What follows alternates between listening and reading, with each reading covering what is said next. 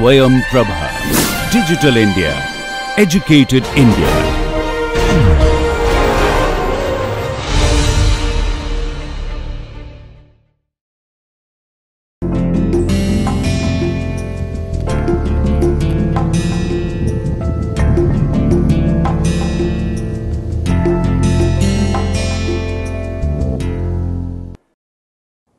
Welcome back to the NPTEL lecture series on bioelectricity.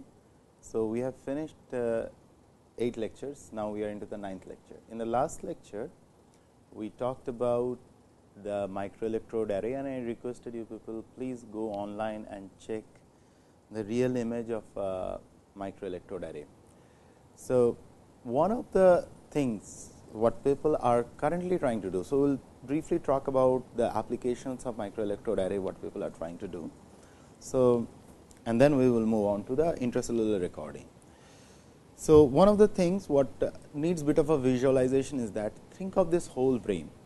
It is thousands and thousands and thousands of neurons making multiple circuits out there. So, something like that, if you have to visualize the brain, it will be something like this. So, for example, if this is your brain and this is the brain stem, and here you have the brain. Okay.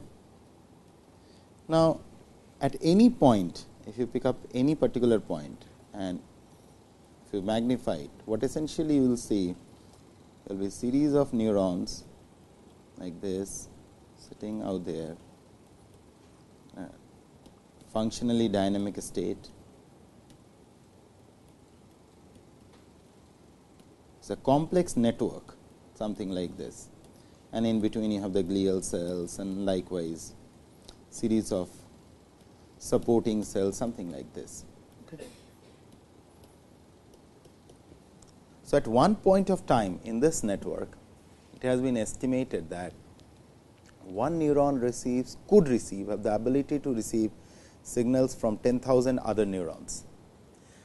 In other words, what that translates down into, at one point of time, a neuron on its surface has 10,000 synapses, something like this. So, for example, if this is single neuron and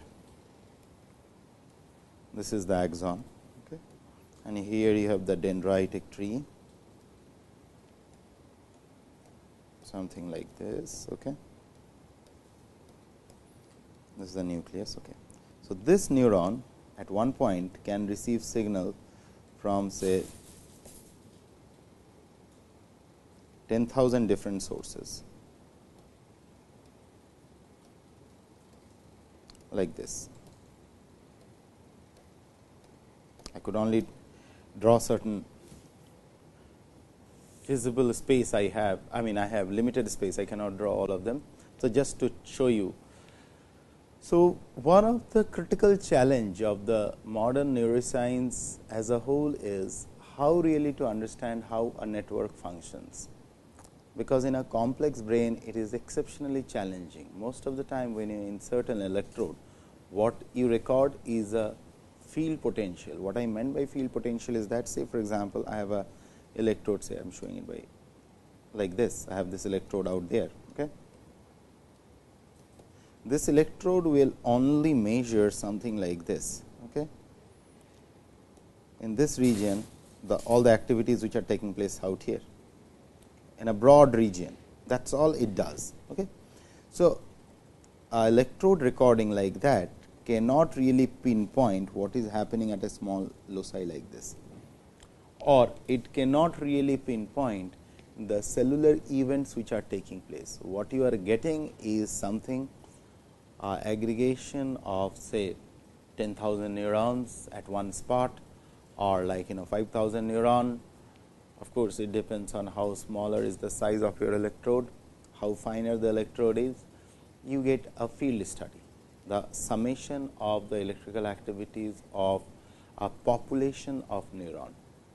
And that essentially is helpful for several to understand the rhythms and several circadian activities and all those. There are several things, sleep and all those things, but that is not really the way you can figure out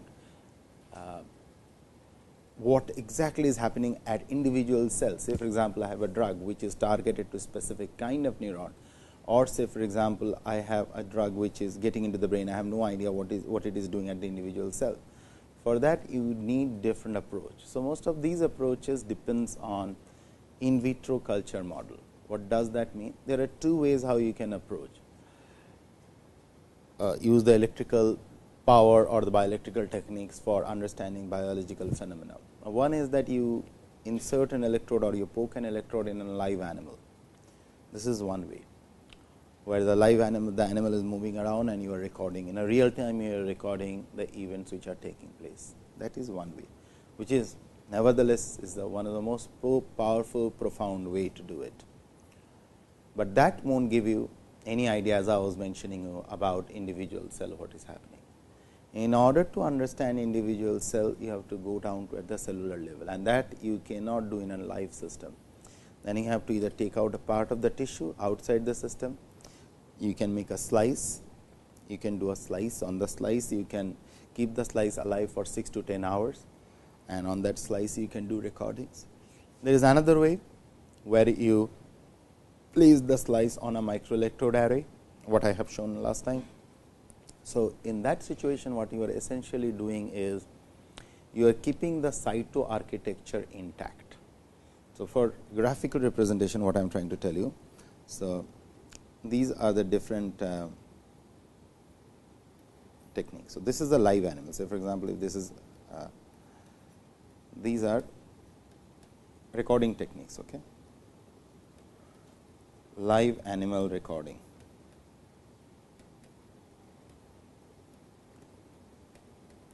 So, you have electrode either implanted like this, or you have surface electrode like this, and the animal is alive.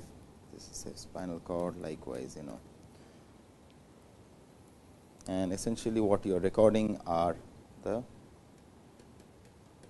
field potentials.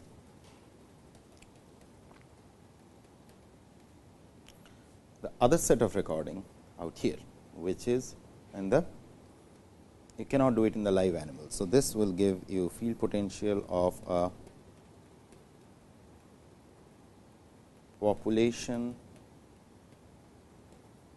of neuron. So, the drawbacks, if I had to say the drawback, just putting drawback as dB, do not provide info or information for cellular event. Okay. Then this takes us to the next level, how to understand cellular event. Okay. How to understand cellular event.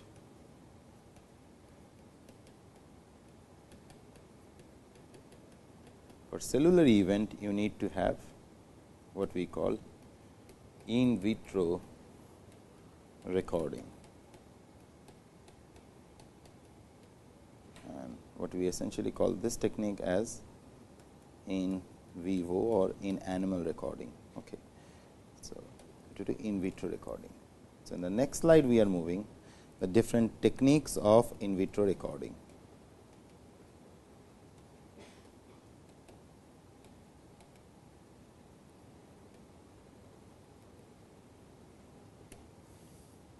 So, say for example, if I look at all the excitable tissues. So, one of them is your brain and the spinal cord.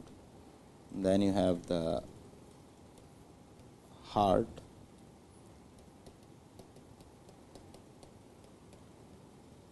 there is the brain, and I see. So, you essentially you have two major techniques. One is slice recording,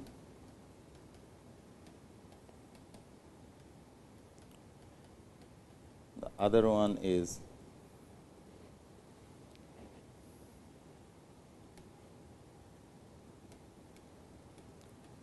dissociated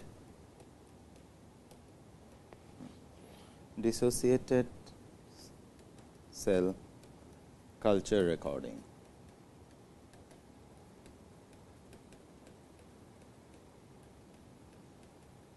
What we meant by slice recording? So, in the next slide we will talk about what we meant by slice recording. So, say for example, this is the part, this is the brain. You anesthetize the animal, you remove the brain and you kill the animal. Okay. And we know that this is one of the areas which is called hippocampus, which is involved in learning and memory. Okay. Campus. We will talk more about it while we will be talking about learning and memory. Okay. Involved in learning and memory. So, what you do essentially, you take out that organ like this, okay, and then you make slices, something like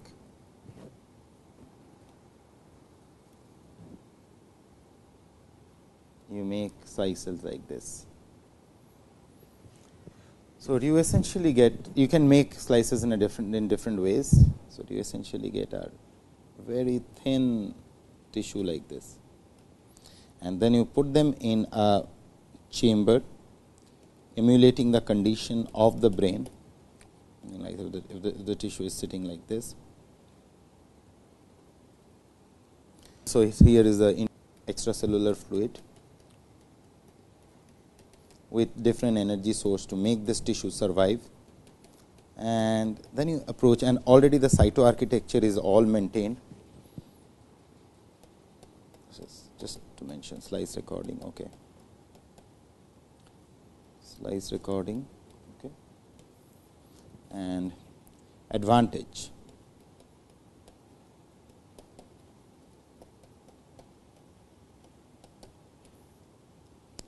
Cyto architecture is intact, and then on that what you are getting, you are putting the electrodes which are shown in black. So, like this, and you start doing the recording. Okay. So, this is essentially is talking about the slice recording, and slice recording is very popular because your architecture remains intact. You can really poke the circuit remains intact. You can really poke the electrode at a specific zone of the circuit and stimulate one circuit.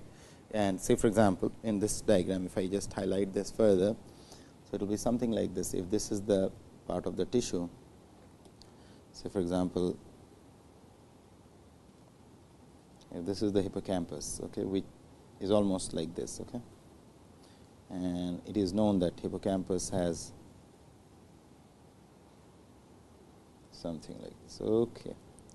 So, hippocampus has different circuits on its system, something like these CA1, CA2, CA3. These are the circuits within hippocampus. We will come in depth on this one, okay, afterward.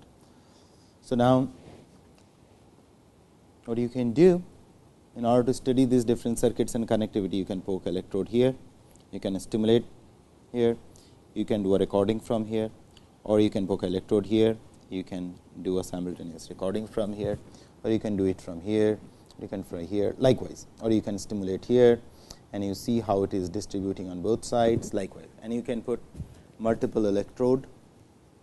So, this is another advantage, and you can even do two kinds of recording here. You can do a sharp electrode recording, which I have already talked, sharp electrode, and you can also do something called, which I haven't discussed yet, patch clamp recording. Okay. We haven't discussed about it, but this I definitely discussed with people. And some people even try to take this whole circuit and take this whole slice and put it on top of a microelectrode array on a planar MEA.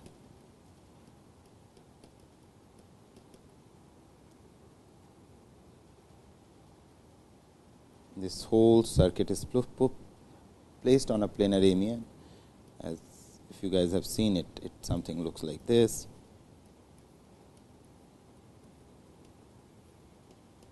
Please again I request you kindly go online and check the structure, that will help you.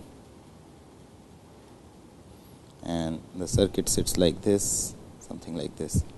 So, you see, so these are different techniques which are being used to understand the functioning of the brain by extracellular. So, this is what I showed you in a planar microelectrode array is an extracellular pattern of recording. Then you could have intracellular electrode and you could have patch clamp. Patch clamp I haven't discussed with you before, what I am going to discuss after this. Okay. So, this is one way, but there is another way, which is the third way, and which is, so you have to realize the drawback of slice recording is this. Slice recording cannot last, a slice cannot last more than 6 to 10 hours. It is really tough, because it is a 3-dimensional tissue out there, which is already taken out from the system. It is not really adapted. So, for maybe you can make it last for 18 hours, maybe a day if you are exceptionally good. But the problem is that whenever we talk about drug trials, chronic situation, chronic experiments, the story changes. Why the story changes? Because you have to realize that, say for example, I put a drug, and drug will be acting over a period of months and maybe sometime years. And most of the animal trials are really costly whenever, and a long term effects at the cellular level at times get missed. So, say for example, if you go back to the slides where I was showing you the real animal situation. Say for example, I inject a drug into this animal. Okay. Now, this is circulating all over the body, all over the place. Okay. So, it is really tough to know exactly what is happening at the individual cellular level and over a period of time how it works. So, chronic experiments are really tricky and really tough to do. And on top of that, with animal ethics and the cost of animal, every drug discovery really takes a huge amount of funding, huge. And that is why when the drug comes into the market, it becomes so costly. It is not costly because this drug is out of the world. It is costly because it has to go through all the different channels of screening, and those screening takes enormous money, enormous amount of funding is required. So, that capital investment essentially jack up the price of a drug when it comes to the market. So, now coming back, what is the other technique? And especially these kind of drugs are exceptionally costly when you talk about the nervous system or the cardiac system, which are kind of pretty much your lifeline. A cardiac drug, it is not easy. I mean, it is really tricky. Okay, you have to go through all possible channels of hoops before the drug kind of gets into the system. So, coming back where we were about the what is the third technique. So, we talked about the slice recording. Now, we will talk about the third set of recording, which is fairly old yet fairly new also. There are two aspects of it. What you do essentially here. So, from this diagram itself, let us start to draw. What you do here, say for example, I wanted to have understanding about the hippocampus. What I will do is that I will pull out the hippocampus, I will break the hippocampus in the sense I will dissociate the cells of the hippocampus by using different enzymes or different mechanical ways. So, if you look at this circuit now, so at the cellular level, if you try to look at this circuit is essentially nothing but a series of neurons sitting like this. Okay, like this. Thousands and thousands of neurons are sitting like this, and they are making circuit at different level. And this is just the top layer I am showing in multiple layers and likewise. And they are arranged in a specific array, specific circuit and everything. Okay. Now, what we do is that you take this hippocampus, take this out, take this whole thing out, or you can take even part of it if you are very good at dissection or something. Okay. Then you take this out, and so for example, you have collected that part of the tissue out here, likewise in an extracellular fluid. Then you break the tissue, okay, and this breaking of the tissue is called dissociation. Dissociation of tissue into single cell suspension. What we mean by single cell suspension? It means now you have all these individual components, what I was drawing, are separated out, something like this. Okay. In that process, of course, the tissue undergo a lot of damage or something, but those which survive are important for you. And now, you take these neurons and the accessory cells, depending on, you have different modes that you can purify. At this stage, you can, so if you have the neural tissue, in case of say neural tissue, you can neural tissue, you can purify the neural tissue, you can have the glial cells separated, which are the supporting cells, you have the neurons separated out, and then you put them in a dish to grow. Of course, they will not grow just in the thin air, you need to do a bit of a homework. You have to coat this dish with something on which they prefer to go, some kind of substrate on which these neurons will grow. Okay. So, this is the substrate, and on top of the substrate you have the neurons growing like this. So, if you get a top view of this, something like a top view, and it will look like this, neurons are all over the place likewise.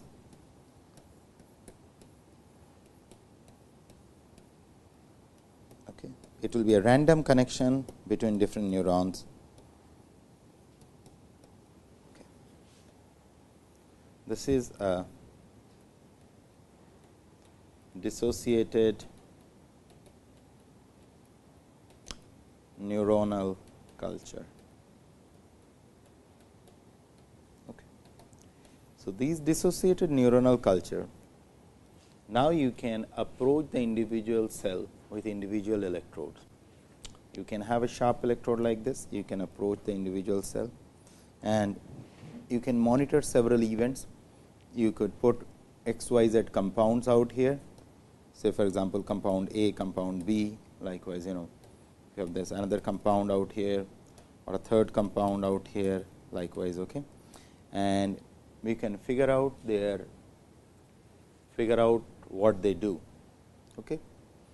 So, this technique gives you an access to the individual cell in a dissociated culture. This is what it does, but it comes with a drawback. Drawback is that I told you in the previous slice preparation, the cytoarchitecture is maintained. In other words, if you go back, so the circuit is all maintained out here. Okay. Circuit is not getting destroyed, but out here what you did, once you dissociate everything, there is a random connectivity. You do not have really a control on their connectivity. Okay. So, there is a random connectivity. Okay. So, this network is forming in a very, very random manner. You really cannot dictate that how many synapses are forming. You really cannot have any control, but eventually it becomes really cumbersome to detect. Say for example, think of a practical situation. If this is, I label it as A and I label this as B, this as C, this is D, this is E, this is F, this is G, this is H, this is I, and J likewise. Now, say for example, a signal is getting originated from here, and I am seeing the signal is all over the place. Now, I really do not know how the signal has moved. I really cannot trace it, because signal may move like this, signal may move like this, signal may move like this, signal may take a back turn, and likewise signal may have a connectivity like this.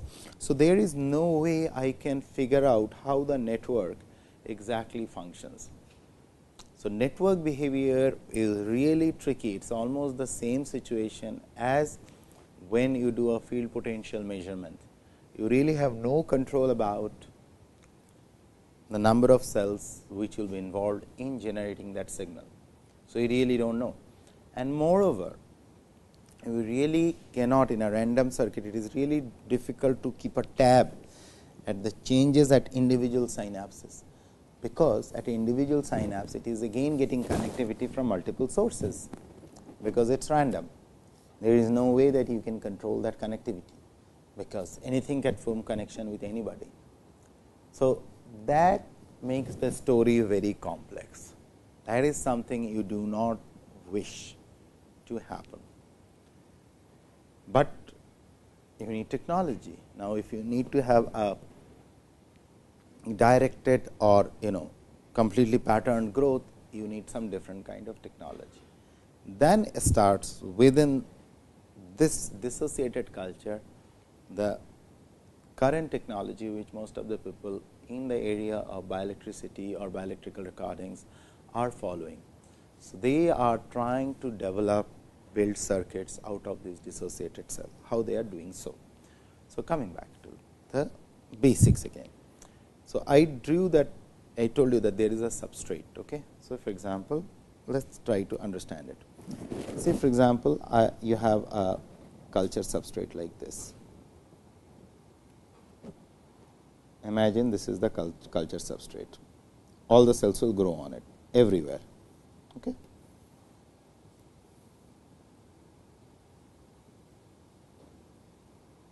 Fine. Okay. On this culture substrate, say for example, if you have a way that you could introduce some pattern. Say for example, you do something like this. Okay. You ablate these part of the circuit. What I meant by ablation means I am removing that particular yellow color compound from here.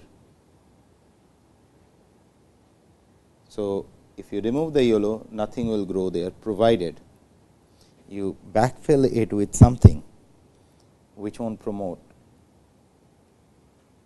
So, essentially what you are getting now, look at it.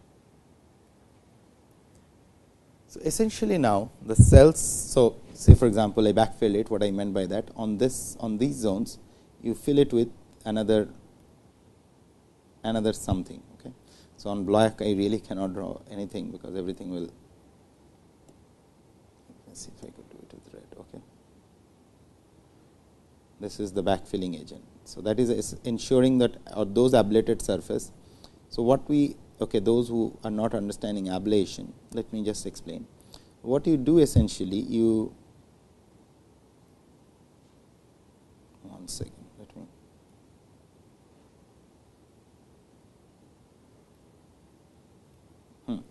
So, what you essentially do is, say for example, you have the substrate like this, you take a mask and if imagine this is the substrate and I have the mask, I keep the mask here. Okay. If I keep the mask here and I put a laser beam or something, so at this part where the mask is covering it, nothing will get ablated. Okay. Rest of the places will all get ablated. Does that make sense? So, that is exactly what I am trying to tell you. What I say for example, I put a mask, the zone which were exposed to the laser beam are the one which are black. So, it burns out those spots. What is left with all the yellow, but things will grow. And now, where you have the black spots, there what you do is that you backfill it. You dip it in such a solution which will only sit on top of those ablated region. That compound won't sit on top of the yellow. Okay. So, then that is what I am trying to do. So, this is that next compound by which you ensure this black compound is the one which will not allow any cellular growth at that particular black surface. Okay. Likewise. Okay. Now, you have a pattern situation. Okay. This pattern situation will allow the neurons to grow like this. So, the neurons could grow if their thickness is like this, something like this. If this thickness is good enough for a neuron to grow, and there may be connectivity coming out like this, possibilities are there, but there are ways to control that. Now, what you are seeing essentially is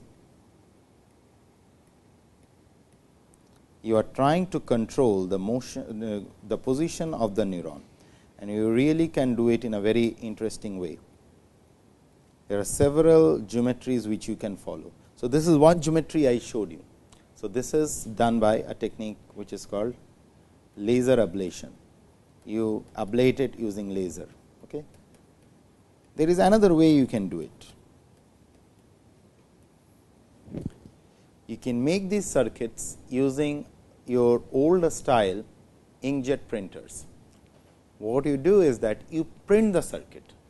So, for example, you on your Word document, you draw the circuit, narrow it down, and on the cartridge where you fill the old inkjet printer, you fill the ink. You throw away the ink, sterilize it, and on top of that you put inside that you put either the substrate you want to do. So, what you will do, the jet printer will make, say for example, a circuit like this. Say for example, I want a circuit like this, I want the cells to grow like this. Okay. So, it will make a circuit like this, or it can even make a circuit like only lines. Okay. Or it can make a circuit like or it can make a circuit like this.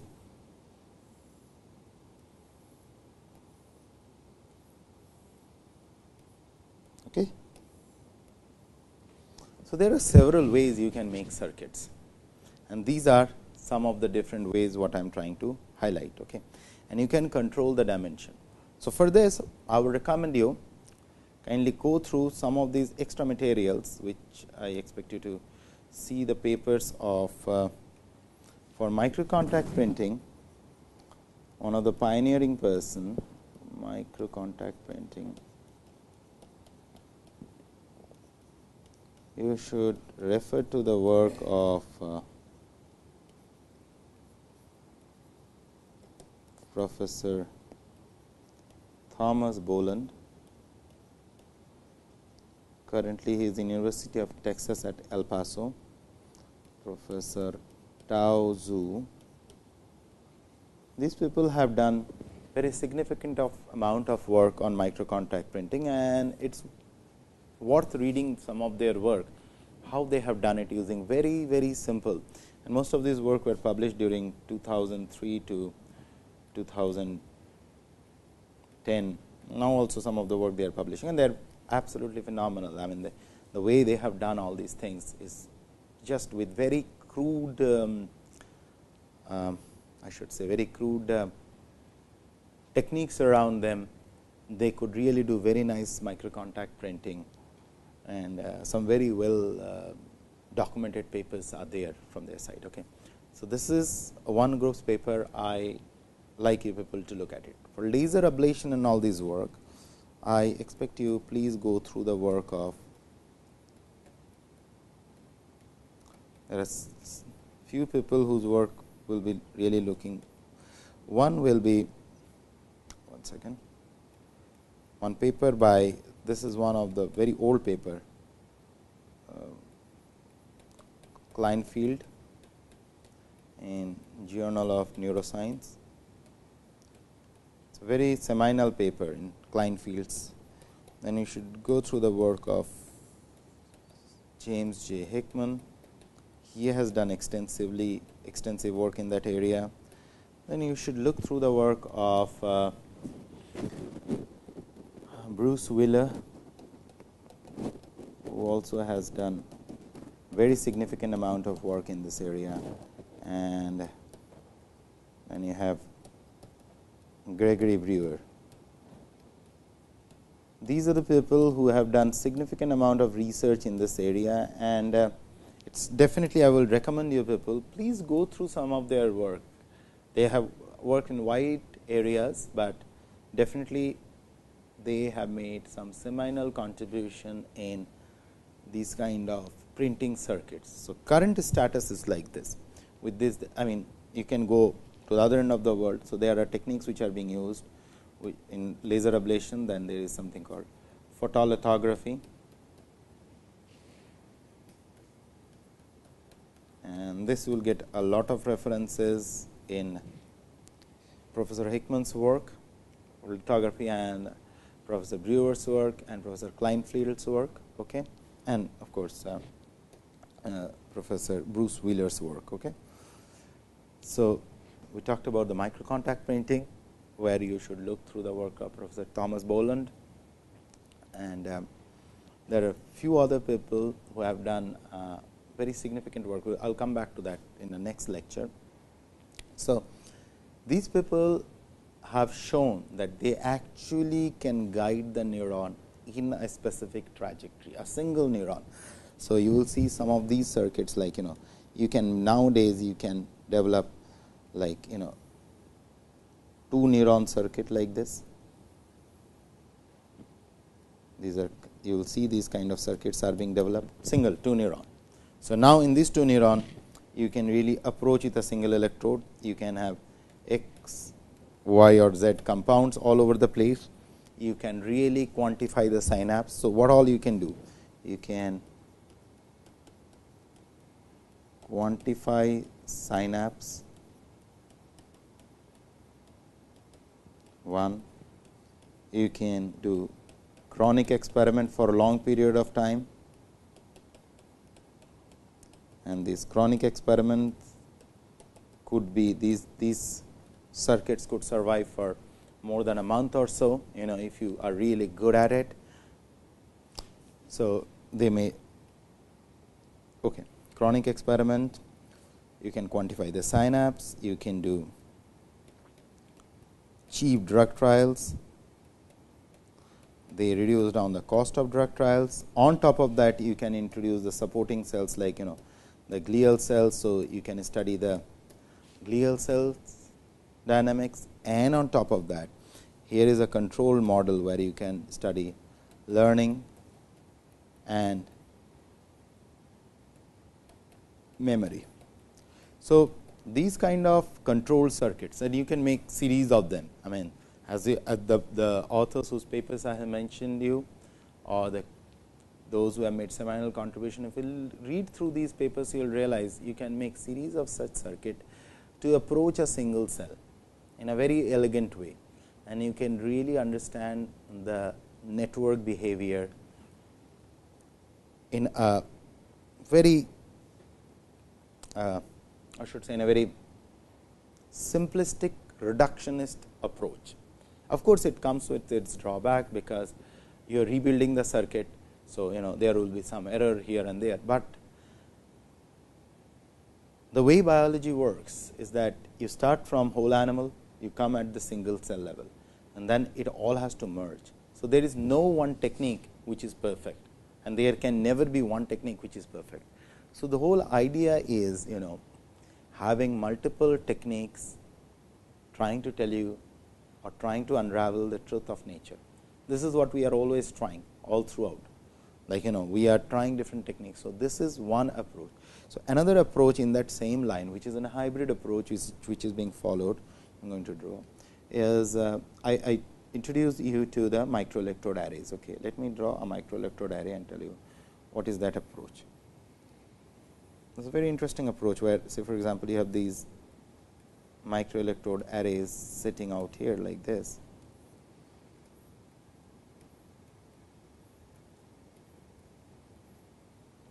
Now,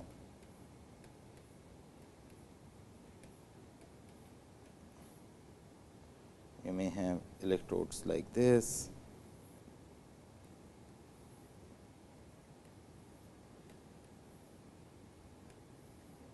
So, if you can pattern this, say for example, I have a pattern like this, say okay, fine. I have a pattern like this. The cells will follow this trajectory. Okay.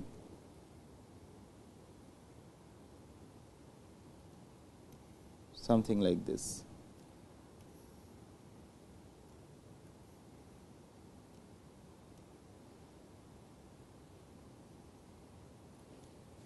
Okay. Now, and I connect this like this.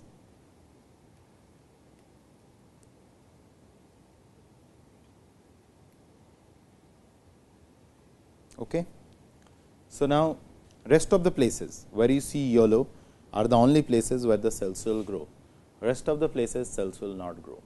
So, I modify the surface of this planar microelectrode array in such a way that cells will grow all along those electrodes, they are connecting the electrodes, and the dimension of the electrode is say 20 to 30 microns. Okay, and those lines, say for example, they have aspect ratio of 10 to 20 microns or maybe 10 microns. Okay, and specifically except the places where the electrodes are, their aspect is slightly more. Maybe this is say 20 micron and the lines are say 5 micron thick. So, on a 5 micron surface, it is really tough for a cell to sit, but the cells will preferentially will sit on top of the electrodes, because these electrode regions have more surface area, so around 30 microns or 20 to 25 microns. Okay. So, when you put the dissociated cells into this chamber, what will happen? So, if for example, I put if I represent the cells by if I represent the cells with red. So, now I am putting the cells into it. So, cells will preferentially will try to sit here, because these are the zones where they will try to migrate to on top of the electrodes, because that is where they will get the maximum surface area to grow. Okay, but these are all dissociated cells. Okay. So, once they will sit like this, what they will try to do, they will try to send out processes like this. They will try to send out processes like this to connect with each other. They can do it in like this, several ways they can do. You can even stimulate this circuit in order for this whole process to take place, and they will form a very controlled network, a network which you can monitor in a real life. Okay. Something like this. So, they will start forming network inside. You keep this whole system inside an incubator and you monitor it as they are forming the network. Once they are forming the network, so what you can do, you can give an external stimulation for network formation and stimulation, and you can register the electrodes. Okay. Say for example, I registered them as E1, E2, okay, 3, 4, 5, 6, 7, 8, 9, 10, 11, 12, 13, 14, 15, 16, 17, 18, 19, 20, 21, 22, 23, 24, 25, 26. Okay. So, I can register the electrodes, and you really can monitor the activity at the individual channels. Okay. And the individual channels of the amplifier, you can monitor the activity, what is happening in which electrode. Now, once the network is formed, say for example, I give a signal out here, I give a stimulation out here. Now, how this stimulation is moving along this circuit, I can monitor in a real time. How the synapses are forming out here, how the synapses are forming here, how it is forming here, how which circuit is getting more strengthened, how it is getting more strengthened. I can study all these things now. And then based on that, I can back calculate what is probably happening in the brain. Okay. So, if you look at it, there are profound scopes which is open up with the advancement of modern microelectronics.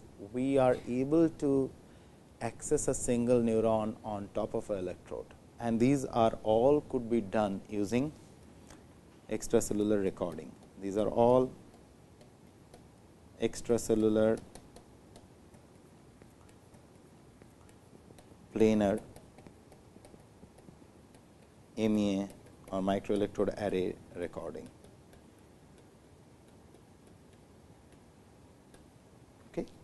So, this is the advantage which microelectrode array offers in order to study the circuit from a very reductionist approach.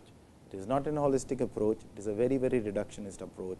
You are building the system from the base, again from grassroots you are brick by brick you are building the system.